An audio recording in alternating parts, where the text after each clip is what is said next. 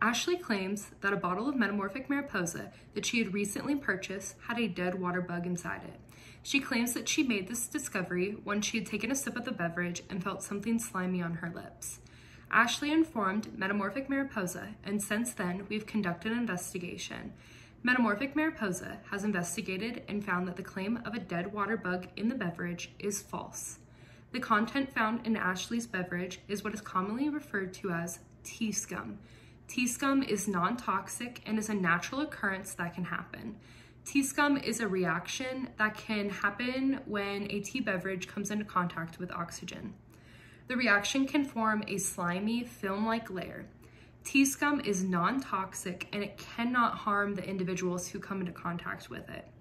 Through our investigation, we have found that the water purifier at our facility was not working for approximately 13 minutes on March 23, 2021.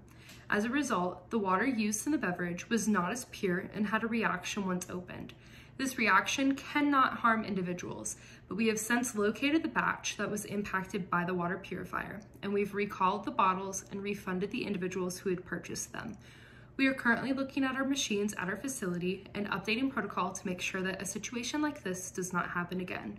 We will be increasing our water filtration system and designing a fail-safe system. As a brand, we apologize for the events that have happened, but we are happy to report that the claim of Metamorphic Mariposa was proven false. It was instead tea scum, and while it has been proven to be unharmful, we have since recalled and refunded the bottles. We will be implementing new measures in our facilities to make sure that an event like this does not happen again. Thank you.